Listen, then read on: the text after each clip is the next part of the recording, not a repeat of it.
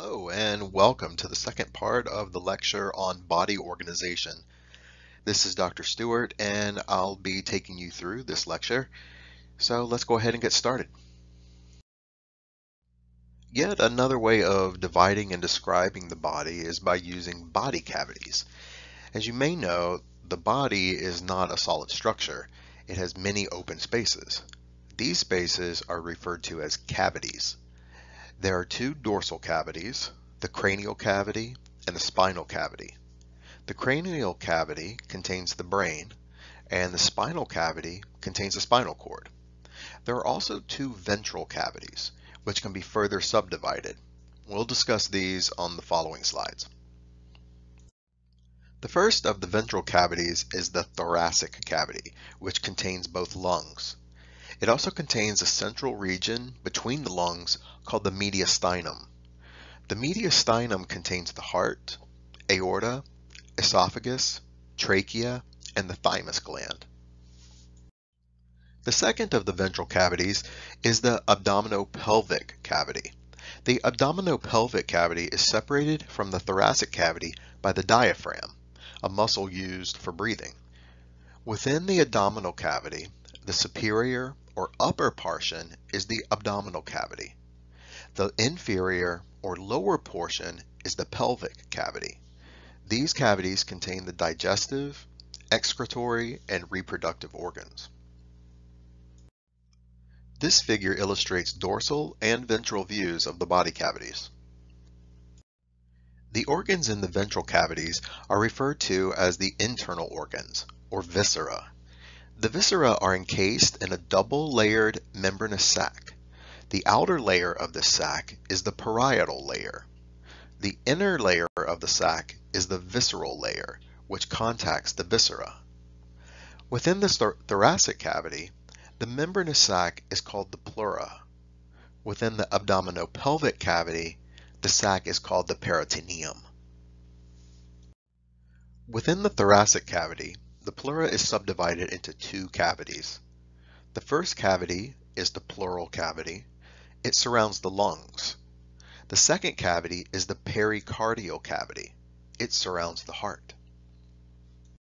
The abdominopelvic cavity is a large portion of the body. In order to identify specific areas more easily, this cavity can be divided into regions. There are two different methods for subdividing the abdominopelvic cavity. The first method is known as the anatomical division and is shown on this slide. This method is much like drawing a tic-tac-toe board on a patient's abdomen. It breaks the abdominopelvic cavity into 3 rows with 3 squares in each row. In the upper row, the right and left regions are called the right and left hypochondriac regions. The middle region is the epigastric region. You can remember these by remembering that epigastric means pertaining to above the stomach, and hypochondriac means pertaining to below the cartilage. In the middle row, the right and left regions are the right and left lumbar regions, and the middle region is the umbilical region. You can remember these because the navel, or umbilicus, is in the umbilical region, and the lumbar regions are in line with the lumbar vertebrae of the back. In the bottom row, the right and left regions are the right and left inguinal regions, and the middle region is the hypogastric region. The second method for subdividing the abdominopelvic cavity is known as the clinical division. This method divides the abdomen into 4 quadrants, as shown on this slide. The quadrants are named the right upper quadrant, the left upper quadrant, the right lower quadrant, and the left lower quadrant. We'll discuss the organs that fall in these quadrants on the following slides. You should note that some organs fall along the midline rather than being in a particular quadrant. In both genders, the bladder is a midline organ. In the female, the uterus is also in the midline. In the male, the prostate gland is in the midline. An important thing to remember when using these quadrants is that the right and left designations refer to the patient's right and left, as you are looking at him or her, not your right and left.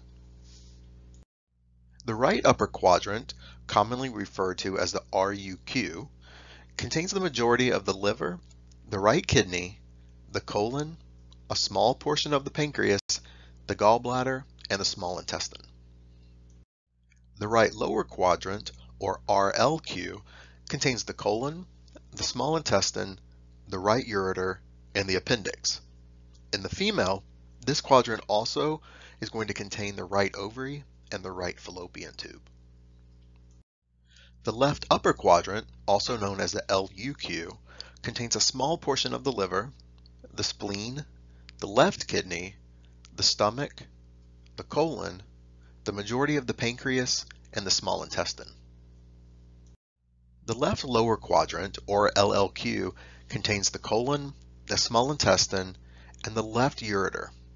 In the female, we're also going to find the left ovary and the left fallopian tube. Directional terms are used by medical personnel to describe a position or to describe the location of a patient's complaint. These terms also help describe a process, organ, or system as it relates to another.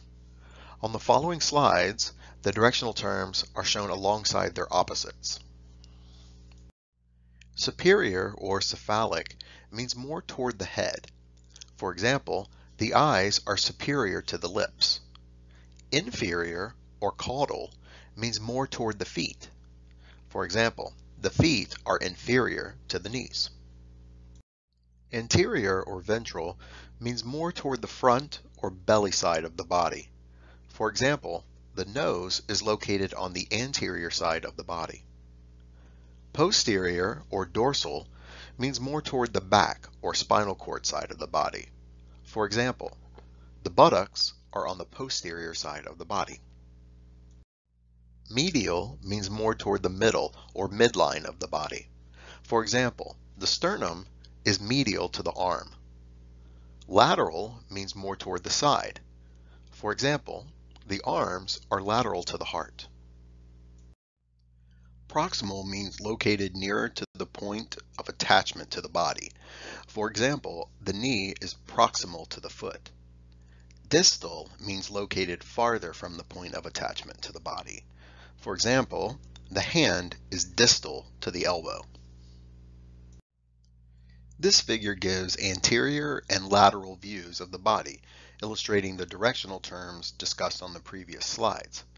We will discuss even more directional terms on the following slides. Apex refers to the tip or summit of an organ. For example, the apex of the lung is at the clavicle. Base refers to the bottom or lower part of an organ. For example, the base of the lungs is near the bottom of the ribs. Superficial refers to more toward the surface of the body. For example, the ribs are superficial to the lungs. Deep means further away from the surface of the body. For example, the heart is deep to the ribs.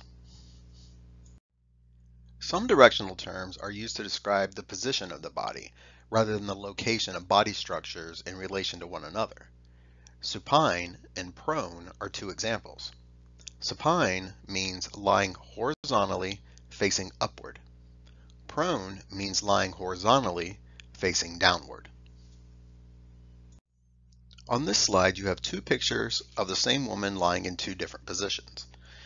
In the top picture, the woman is lying in the supine position, that is, on her back facing up toward the ceiling. On the bottom picture, the same woman is lying prone, that is, flat on her stomach with her head turned sideways. Many of the terms we discussed related to body organization are frequently abbreviated. This slide and the one that follows reviews these abbreviations. I'm not going to read the abbreviations to you, as many times they're simply just saying letters, but take a few minutes to run through each of the terms and its definition. This slide has additional body organization abbreviations. Take note that these are abbreviations, not acronyms. So, for example, left upper quadrant, LUQ, you wouldn't pronounce that as luck. You would say LUQ. Another important aspect of healthcare that you should understand is the route of administration of drugs. Route of administration refers to the method by which a medication is introduced into the body. To be effective, drugs must be administered by a particular route. In some cases, there may be a variety of routes by which a drug can be administered. For example, Tylenol can be administered by mouth, by rectum, or intravenously. In other cases, the drug must be administered via a particular route. The following slides will review the various routes of administration that can be used. Oral drugs are given by mouth. The advantages of oral drugs are ease of administration and a slow rate of absorption by the digestive system. Disadvantages of oral drugs also include slowness of absorption and destruction of some chemicals by stomach acid. In addition, some medications such as aspirin can have corrosive action on the stomach lining. Sublingual medications are held under the tongue rather than being swallowed. Blood vessels on the underside of the tongue absorb the medication as the saliva dissolves it. The rate of absorption with sublingual medications is quicker than oral drugs.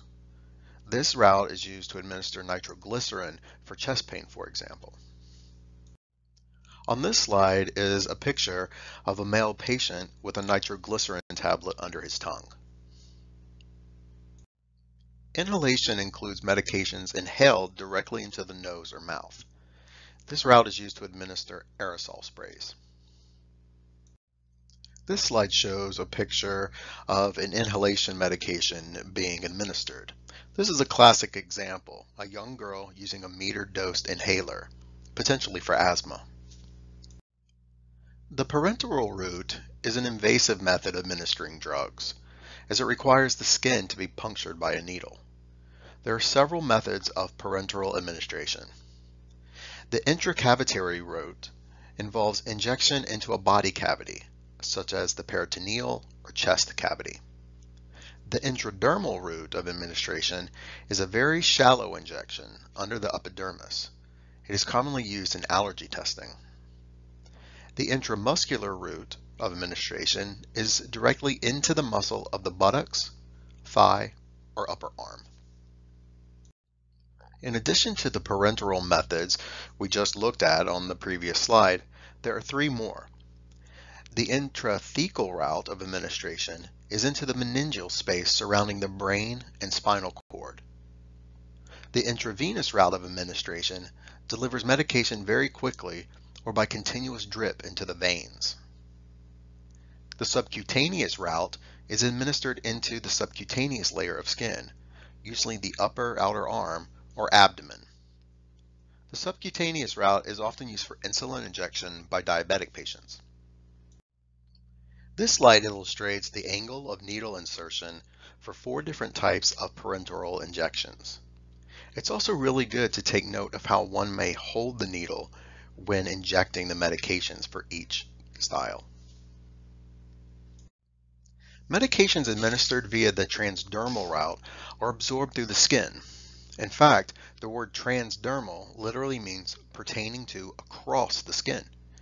Transdermal medications coat the underside of a patch, which can be applied to the skin, where the medication is then absorbed. Examples include birth control patches, nicotine patches, seasickness patches, and pain patches. The rectal route of administration involves medications introduced directly into the rectal cavity in the form of suppositories or solutions. This route is used if the patient is unable to take them by mouth due to nausea, vomiting, or surgery. The topical route includes medications applied directly to the skin or mucous membranes. These medications come in ointment, cream, or lotion form. They're used to treat skin infections and eruptions.